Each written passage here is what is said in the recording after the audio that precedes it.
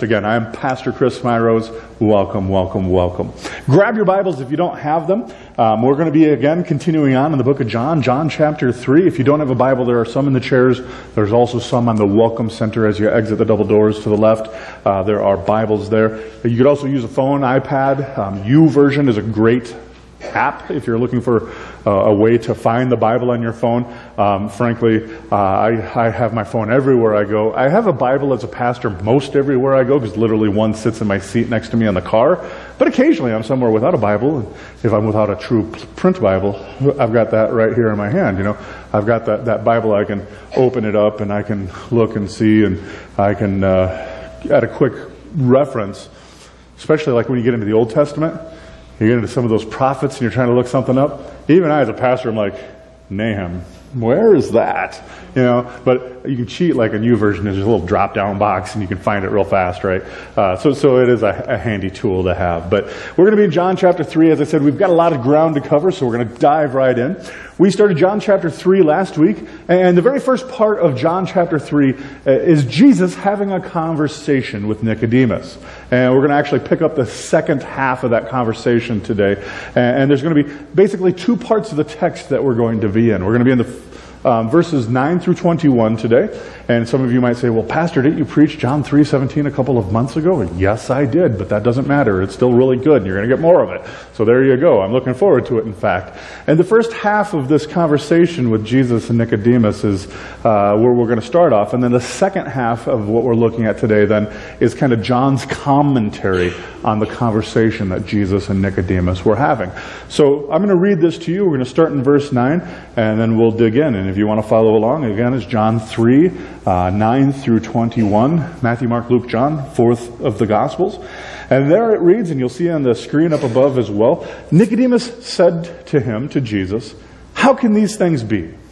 Jesus answered him, "Are you a teacher of Israel, and yet you do not understand these things? Truly, truly, I say to you, we speak of what we know and bear witness to what we have seen, but you do not receive our testimony. If I have told you earthly things and you do not believe, how can you believe if I tell you of heavenly things? No one has ascended into heaven except for he who descended from heaven, the Son of Man. And as Moses lifted up the serpent in the wilderness, so must the Son of Man be lifted up, that whoever believes in him may have eternal life." Here's the part you probably do know. There it says, "For God so loved the world that he gave his only Son, that whoever believes in him should not perish, but have eternal life." And then, as I've said before, what I think is one of the most important verses in all the Bible, in 17 it says, "For God did not send his Son into the world to condemn the world, but in order that the world might be saved through him. Whoever believes in him is not condemned, but whoever does not believe is condemned already, because he has not believed in the name of the only Son of God. And this is the judgment. The light has come into the world, and the people loved the darkness rather than the light, because their works were evil. For everyone who does wicked things hates the light and does not come to the light, lest his works should be exposed. But whoever does what is true comes to the light, so that it may be clearly seen that his works have been carried out by God." Or carried out in God, I guess is how it reads, sorry. Now, if you only hear one thing of all of what I say for the next, 75 minutes, right? Anybody? Yeah. I would get bored of myself. But if you only hear one thing, hear this. If you forget everything else, this is the key of all the keys of everything there is to be said today. Hear this. You can only enter the kingdom of God through belief in the saving work of the Son, who came to do a mission that was a consequence of the love of the Father, and a love that gives and sends fully and freely to save and redeem. Now, I know that's a mouthful. I'm going to dig through that for the rest of our time. That's going to guide our conversation for the rest of the time we have today. Lots of nuggets in that passage, or that sentence. It's really a long sentence. Lots of things for us to mine from that. So let's dive into that first part that I just read, verses 9 through 15. And if you were listening, and I'm going to read a little bit of it. It says, Nicodemus said to Jesus, "How can these things be?" Right? Now, Nicodemus here, what he's referring to is the first part of their conversation that we talked about last week, where Jesus had told Nicodemus, I'm going to get his name right, Nicodemus, he had told you, hey, Nicodemus, in order to be saved, you've got to be born again, right? That happened in the very first part of this conversation, which was a perplexing thing to Nicodemus, of course. And so then as it says, Jesus answers him. Jesus says to him, because he doesn't understand this being born again, Jesus answers him, are you a teacher of Israel? And yet you don't understand these things? Truly, truly, I say to you, we speak of what we know and we bear witness to what we have seen, but you do not receive our testimony. If I've told you of earthly things and you don't believe, well then, how are you going to believe if I tell you about heavenly things, right? And then he says, no one has ascended into heaven except for he who descended from heaven, the Son of Man. And then Jesus stops. That's his response to Nicodemus. And this is going to be really critical, because the next part is what he says, and this is a part where I think a lot of people won't understand this unless we dig into it.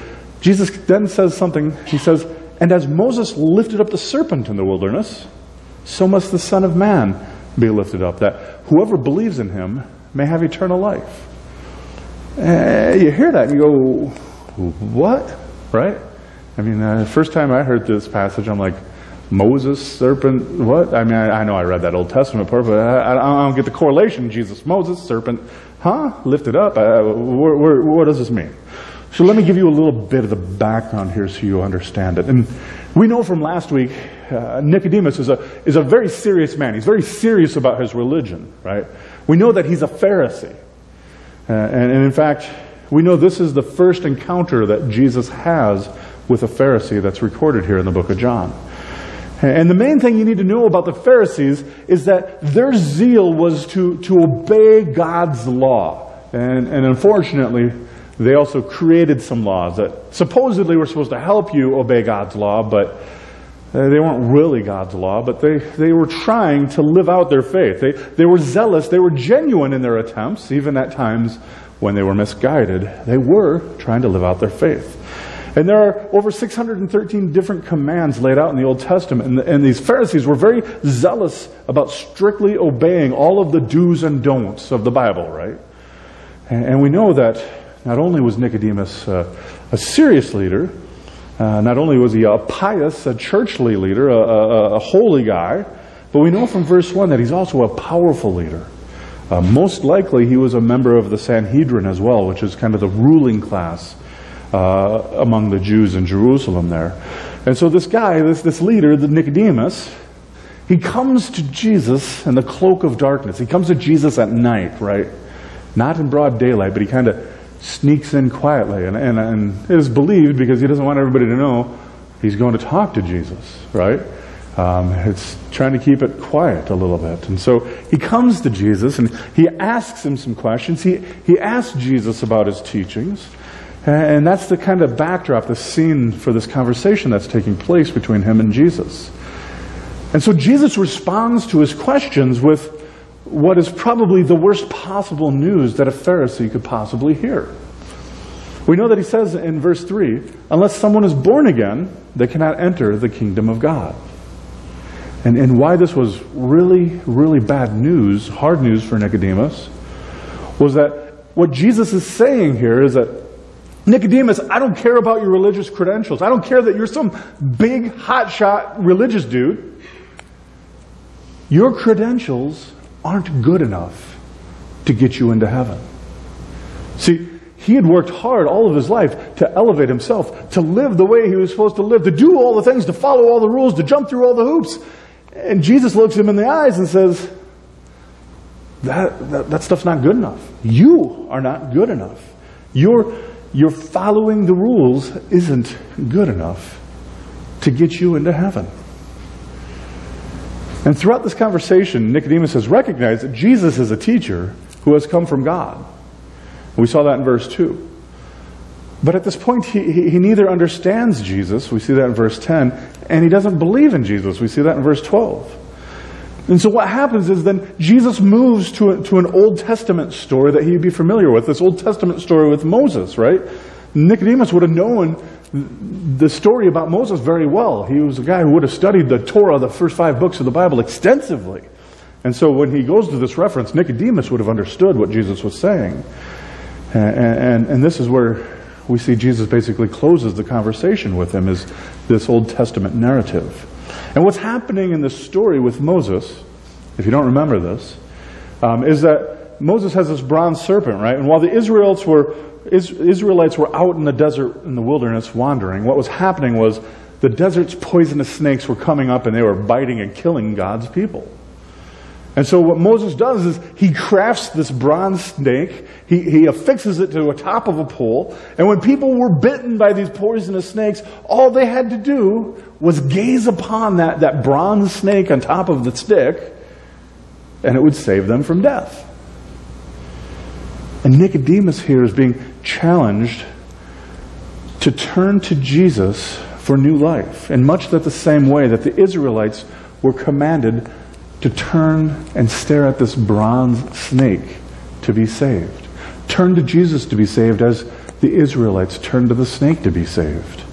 And he says, as Moses lifted up the bronze serpent in the wilderness for the Israelites to see and be saved, so too must the Son of Man then be lifted up. Now this phrase, lifted up, right? It occurs 4 different times throughout this gospel. And it always occurs in combination of 2 different notions. Of Jesus physically being lifted up onto the cross, and Jesus being spiritually exalted. Very similar to what we would see like in Isaiah 6. We also would see it in Isaiah 51 and 52, for instance. So Jesus is trying to point out to Nicodemus that our radical corruption from sin requires a radical redemption from God. Let me say that again because I think it's important. Our radical corruption from sin requires a radical redemption from God. As Jesus has been saying to Nicodemus, we need a brand new birth. And this lifted up points us to the crucifixion where Jesus was on the cross, just like the bronze serpent that was lifted up in the wilderness. And to trust or believe in the cross is necessary for our new life. And these words, trust and believe, are actually used 241 different times throughout the New Testament. And John is the master of using trust and believe. He uses it 98 different times in his book. And it's used 8 times alone in this passage that we have here. So what is Jesus doing? Well, what Jesus is doing is he's drawing the line with Nicodemus that new birth comes through one way and one way only. Through trusting and believing on the cross of Christ. We see this in Romans 5. For while we were yet sinners, while we were weak, at the right time Christ died for the ungodly. And then it says, for one will scarcely die for a righteous person, though perhaps for a good person one would even dare to die. But God shows His love for us, that while we were yet sinners, while we were still drenched in our sin and lost, that Christ died for us. Since therefore we have now been justified by Christ's blood, much more shall we be saved by Him from the wrath of God. And we see in Romans 10:9, another pertinent passage to this. Romans 10:9 says, if you confess with your mouth that Jesus is Lord, and if you believe in your heart that God raised Him from the dead, then you will be saved. Or how about Ephesians 2:8? Ephesians 2:8 says, for by grace you have been saved through faith, and this is not of your own doing. It is of the gift of God. Excuse me, I've got a tickle going. Now the single, unmistakable sign of new birth is faith in the person through the work of Jesus Christ. And this faith is not something that we can attain. It's simply something that we receive. I'll get over this shortly. R.C. Sproul, many of you know him. A great Christian pastor, theologian, very influential in the last 40 years probably. And R.C. Sproul talks about it this way. He says, if you have in your heart today any affection for Christ at all, it is because God, the Holy Spirit, in His sweetness, in His power, in His mercy, in His grace, has been to the cemetery of your soul and has raised you from the dead. Jesus, in this closing discourse with Nicodemus, also shows that all of the Old Testament is pointing to the cross. That through the lifting up of the Son, we can be fully, finally, and forever free from sin and from death. So we enter the kingdom of God only, as I said, through the belief in the saving work of the Son. And we're going to see the Son's mission is a consequence of the love of the Father. A love that loves to give and a love that loves to send. That gives and sends fully and freely in order that we might be redeemed. And this brings us to kind of the core of our message today in verses 16 through 21. Now there's two different ways that God's love is described in the passage that we're looking at today. The first way that it's described is described in John 3:16. It's a love that gives, right? And regarding that, a love that gives, I want to speak to anyone who may be here today, who may not have made that decision yet to follow Christ, who maybe isn't a believer, who somebody who might be walking through maybe you're in a deep season of doubt, of struggle of beliefs. Your faith has been waning or struggling or weakening, or maybe you don't have it, and you're in this season of significant pain or suffering and trials against the foundations of what it is you believe, and your life is just scattered. Maybe once what you believed is no longer, and you're just floating and wondering, where is God in all of this, right? That's exactly who I want to speak to in this portion. And we'll get to that in a second. And the second way it's described in John 17 is that there's a love that God uses that sends. And when I get to that part, we're going to talk with everybody else in the room, all who are believers in Jesus Christ. But let's start off with that first part in John 3:16, this amazing love that gives. If you indulge me, read along with me. We don't do this too often. Let's read John 3:16 together. You'll see it on the screen. It says, "For God so loved the world that He gave His only Son, that whoever believes in Him should not perish, but have eternal life." Now the very first word in John 3:16 is "for," right? And what this means and what this is there for is it's telling us that what we are about to say, what we are about to read, is directly connected to what was just previously said. Well, what was just previously said, right? Well, we just talked about that. What did Jesus say? He said that the Son must be crucified for us to be reconciled to God. That's the point Jesus is making to Nicodemus. And here in 16, He's answering the question then. Why did the Son of God have to go to the cross? And what's that answer? Because of the love of God. Because God so loved the world. That's why Jesus had to go to the cross. Because God so loved the world. So this is probably the most popular and likely one of the most quoted verses in all of the Bible. This is also possibly the biggest hurdle for people who don't believe in the message of Jesus Christ. There are likely people, maybe even here today, who are like Nicodemus, who are a little confused, a little disorientated by this entire conversation. See, belief for Nicodemus was rooted in his works, on things that he could do, on rules that he could follow. Maybe for others, it's putting your faith in something else, in another God, or someone else or something else. But whoever you are, all of us, we believe in something, even if we don't believe in God. You see, we're never neutral when it comes to belief. Everyone here that's hearing my voice believes in and is following something. And what I don't want you to miss in this passage is the primary message that's being communicated in this verse is what separates the Christian faith from every other religion and every other belief in the world.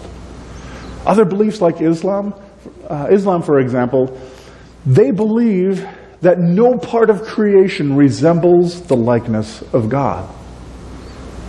That God cannot be seen and be in relationship with, but that He does still see all. They do believe that.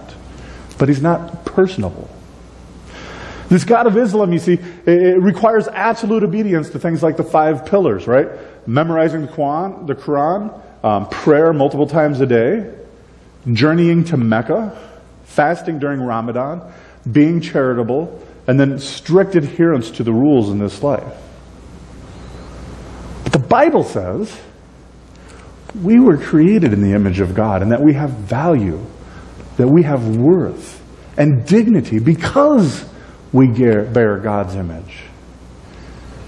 Our God, who exceeds all human understanding, has made Himself known to us in the Word that was written for us and by the Word that was made into flesh. And this Christian God is perfect and holy and absolutely condemns sin and absolutely condemns disobedience. Yet this God in whom there is no sin took our sin upon Himself that we might be saved, right? And then He empowers us to walk out the obedience that He commands. If you study Buddhism, Buddhists, for example, they believe that we don't ever actually die, but rather we enter this perpetual cycle of life and reincarnation until we've achieved nirvana, which is the perfect state of enlightenment. And every other life that we live along in the timeline of this perpetual cycle either moves us closer or further away from nirvana. But the Bible says, we were buried therefore with Him by baptism into death, in order that, just as Christ was raised from the dead by the glory of the Father, we too might walk in newness of life. For we have been united with Him in a death like His, we shall certainly be united with Him in a resurrection like His. That's Romans 6:4. What separates Christianity from every other religion in the world is that our God not only has declared His love for us, but then He demonstrated His love for us. The Bible says that He loved the world. But how much did He love the world, right? How much did He actually love the world? To what extent did God love the world? He loved you and He loved me enough to send His one and only Son to give us His one and only. Now you might be saying, yeah, I've heard that before, right? But I'm not there yet. I'm not ready to accept that. I'm not ready to believe that. Those thoughts just don't connect for me, right? If that's the case, then what I want to do is draw your attention today to not to another religious system, but to a God who loves you. A God who, before the world was even created, knew you, loves you, and has brought that love to you in Jesus. Follow me here. Let me propose something to you. Let me tell you a story, right? Imagine with me. Imagine that there is actually a God in heaven. And suppose that this God created the entire world. Imagine that in this process of creation, in creating everything in the world, the trees, the animals, etc., that He formed human beings. And as He formed the human beings, He gave those human beings the highest designation of all of creation. Because He fashioned them in His image. To live in perfect relationship with Him. Right?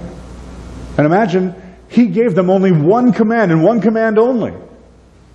But then it took them like 15 minutes to rebel and do the very one thing He told them not to do. Suppose then God said, you deserve judgment for your revolt against me. But I'm going to provide a way for you to escape my judgment anyhow. And then as we follow, that's the story in creation, right? The Garden of Eden. And as we follow that story, he then calls Abraham out of paganism and brings Abraham to himself with the promise that he would make Abraham the father of a great nation and that he would bless the nations through his family. That he would indeed bless the entire world. And that because this nation, though, would repeatedly turn against God, imagine then God, to reconcile them to himself, says, well then, I will send you prophets to call you back to me. Because, well, you messed up before, Garden of Eden. Now you're going to mess up again, and you're going to need somebody to call you back. So I'm going to keep sending people to you. So he sends these prophets, right? So God sends the prophets to try to reconcile and bring them back to God. Well, what does this nation do then? Well, instead of heeding what the prophets say, these people would rise up and actually begin to kill those prophets. And imagine then God finally saying, you know what? I love you so much. And even though you don't deserve it, what I'm going to do now is I'm going to send you my son. My one and only eternal son. I'm going to send him to you. And again, what happened? What happened? The people rose up again and they killed him too, right? Listen to this. Imagine God loved these people so much that even while they were in the very act of killing his son, that he transferred the sins of those people who were killing him onto his son. And he said, if you will receive my love for you through the works of my son, through the death of my son, if you will receive my love through his works and through his death, if you will just turn your eyes to him and follow him, the death and the judgment that you deserve for rebelling against me, it'll be gone. And instead, you will inherit eternal life with no pain, with no tears, with no evil, only joy that will increase continually for all of eternity. If God were to do all of that, would you believe that he loved you? If God did all of that for you, would you believe that he loved you? Because he did. And there's no other pleasure in this world. No other trinket, no other treasure, no other culture, no other religion that can accomplish for you what the God of heaven has done for you in Christ. C.S. Lewis, who's an incredibly wise man, he said this. He said that all of human history is a long and terrible story of man trying to find something other than God to make him happy. All we have to do today is place our trust in the finished work of Jesus. Jesus who did it on our behalf.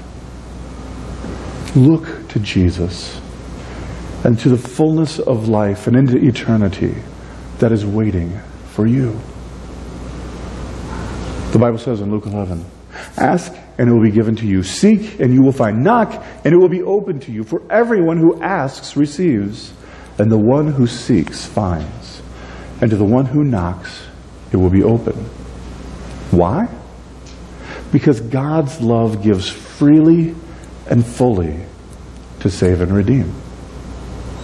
It's a love that gives, as I said.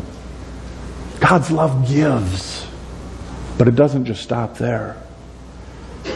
In verse 17, this love is described in a different way, as I mentioned. And this is where I want to transition and speak to people who would say, yes, I'm a Christian, right? Anybody in the room who's a follower of Christ. Both from brand new believers to old sage, I've followed Jesus for all of my life, people.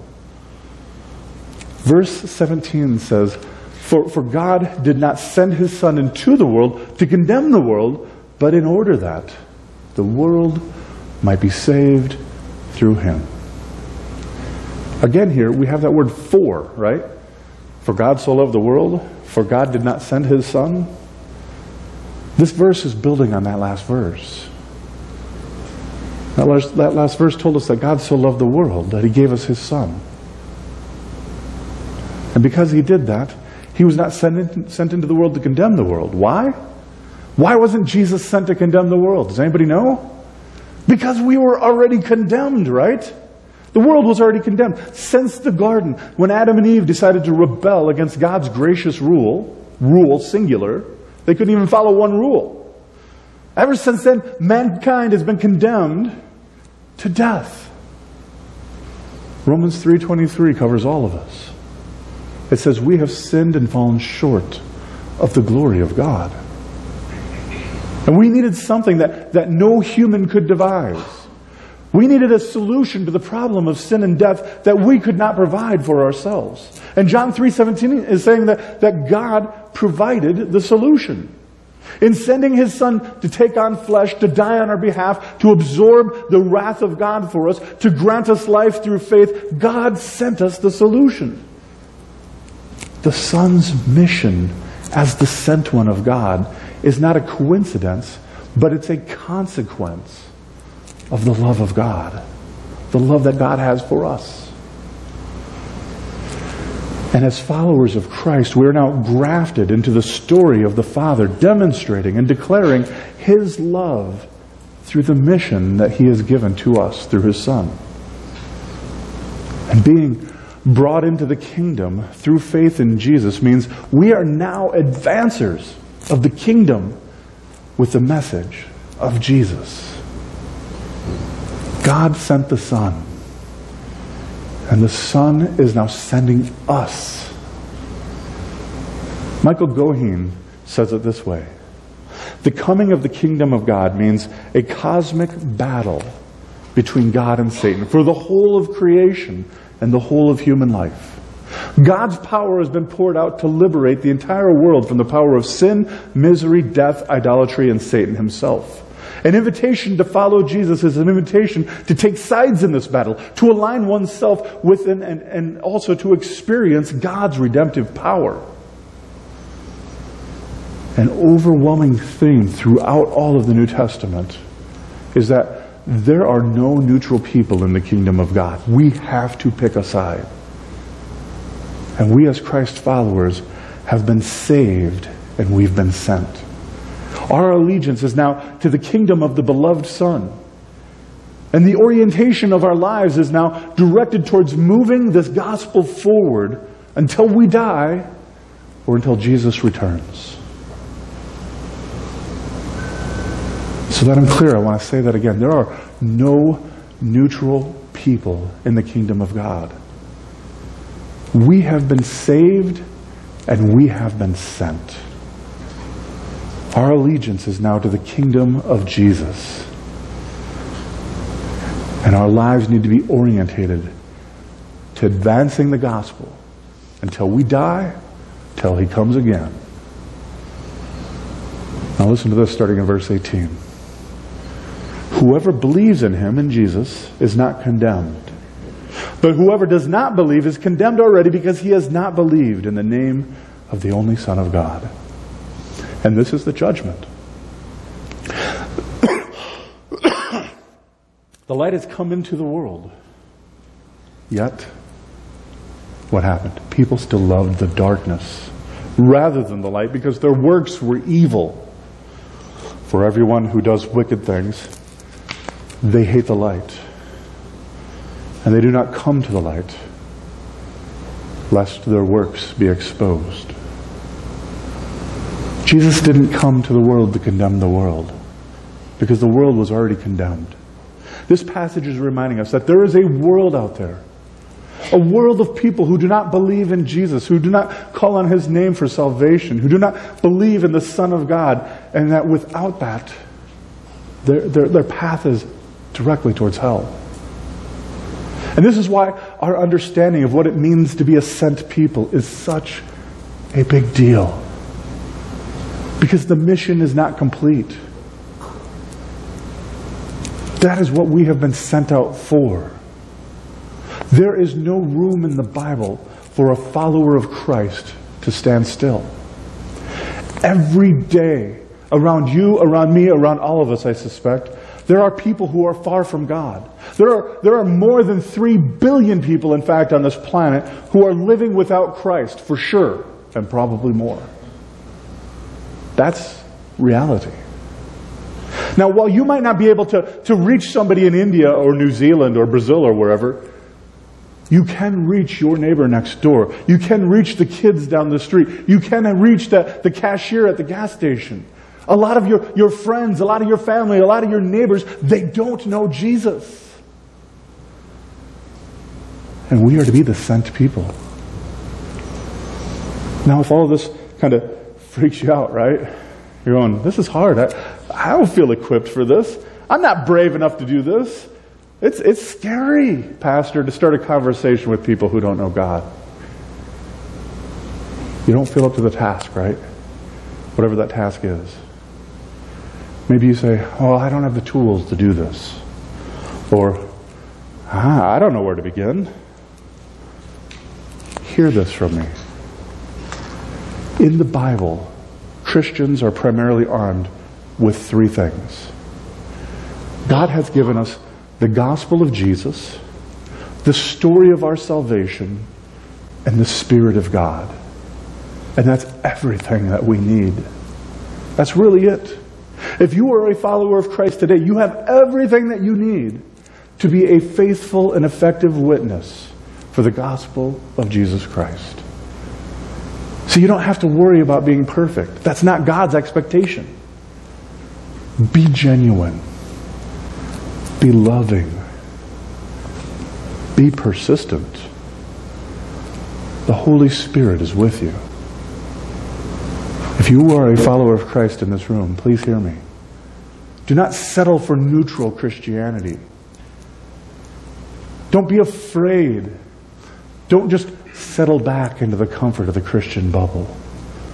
Because when you do that, you miss out on the life and the power of God working through you. Yes, it is scary to step out of your comfort zone. But when you do it, God will honor it. We are called to be a Bible-believing, Spirit-filled, missional people, giving our lives away for the gospel of Jesus Christ. And I'll end with how I began our thoughts today. We can only, and all of our friends, and all of our family, and all of our neighbors, can only enter the kingdom of God through belief in the saving work of a Son. His Son. God's love has implications. God is a God who has given, and He has sent us to continue to give fully and freely, that people might be saved and they might be redeemed. Amen? We can change the world, folks, but it's on us. Let's pray. Father God, we are thankful that you have entrusted us with this idea that we might go forth and make disciples of all nations. And Lord, I know this message lands differently in different hearts. But God, I pray it is speaking to each and every one of us right now. I pray, Lord, that if anybody in this room is still far from you, hasn't made that decision, is uncertain about what they believe, or still struggling with doubts, that God, you would make yourself known to them in abundant and apparent ways. And that through that, God, that they might believe in you. And God, may they know that this is a safe place to come and ask questions. None of us are perfect. We've all failed, we've all sinned, we've all fallen short of the glory of God. We don't have it all figured out. In fact, a lot of us, we're a mess. A mess just like them. But the good news is that in that mess, you reach down into our lives. You don't turn your back on us. You're not disgusted by our sin. You don't look at us and go, oh, I can't fix that. Oh, he messed up or she messed up too much. I can't redeem that. No. Instead, what you do, God, is you continue to chase after us, to seek us, to be in relationship with us, because you love us. Not because we are worthy, but because you have chosen us. And God, I just pray that each and every one of us would accept that gift that you offer through your Son Jesus, the gift of salvation, the forgiveness of sins, the chance to have eternal life with you, if we would put our hope and trust in you and you alone.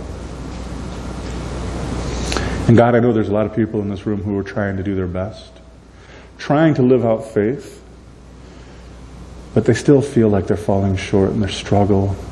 They still know intimately that they missed the mark, that they haven't lived up to their own expectations of themselves, let alone your expectations of them. And God, in this moment, I pray that they would feel encouraged again, knowing intimately again your forgiveness. Lord, the church is not a place for perfect people, but it's a heart hospital for the broken. And I pray, God, that we would continue to keep that as our focus. God, make yourself known to all of us this week. And God, as we go forth, may we go forth into the world as ambassadors of your light and your love. May we go forth as ones who are forgiven. And may we offer that grace and mercy to all that we might encounter. God, you are so good and we are thankful. Lord Jesus, continue to be with us, strengthening us, leading us, guiding us in all things. We love you and we praise you in your name. Amen. Again, we're so glad that you are here today at Glory Baptist Church. God is good. Jesus loves you. If you haven't heard that, hear it now. Jesus loves you. If you need some prayer today, there will be a prayer team here at the front. They would love to pray with you. Come on down and they'll pray with you before you get out of here. Otherwise, go forth into the world. Do amazing things. We have the power through the Holy Spirit to change the world, so get to it. Go and serve your King. Amen.